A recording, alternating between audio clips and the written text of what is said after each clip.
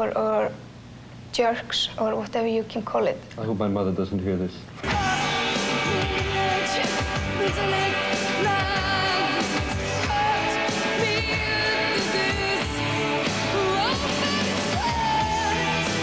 Don't mention any other name of a band, artist, or anything in the same breath as you talk about the Sugarcubes. The Sugarcubes are the Sugarcubes. That girl on that bicycle shows great interest in only motor crashes in the neighborhood. Sugarcubes, wonderful people. Chuckle, chuckle, chuckle. When the Sugarcubes first adorned the cover of the New Musical Express, it looked like they might be just another flavour of the month for the fickle British music press.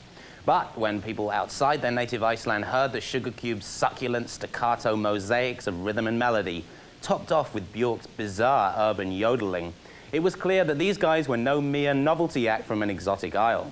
In fact, the Sugarcubes' debut album, Life's Too Good, was one of '88's biggest breakthroughs. And now they've followed up with a new LP, Here Today, Tomorrow, Next Week. Björk told us about the title. People were always asking us to explain what Life's Too Good meant, and the only thing we could say was it was an optimistic complaint. And Here Today, Tomorrow, Next Week is also an optimistic complaint. It has a lot to do with the last 2 years or so. We've been traveling really, really fast, seeing, half of the world. And what we've been seeing is basically just the biggest cities in the universe. We haven't seen countryside or stuff because they don't have stadiums there yet and stuff.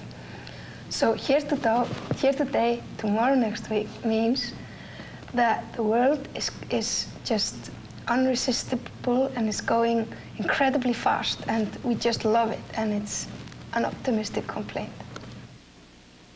Thanks to Björk for clearing that up for us.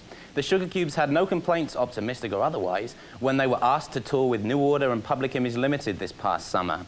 Right now they're on a 10-week tour of Europe, and they'll be back for a headlining US outing in February. Must we be diabetic till then? Why no, we have videos. The first one is a song called Regina, and like their other clips, this one was directed by Oscar Jonasson, who's now a semi-Sugarcube himself. When we do work videos, he has as much freedom as any member of the band to do his job. And it's also a very scary thing when you do a video and Oscar starts working on it, and then he brings the script along. And so you read it through and say, is this about me? Where is my part? Where is my part? And then you get to know that you have to be in a parachute or in a yucky. Yeah, or be closed inside an airplane suit for 6 hours hanging in the air. It's very comfortable.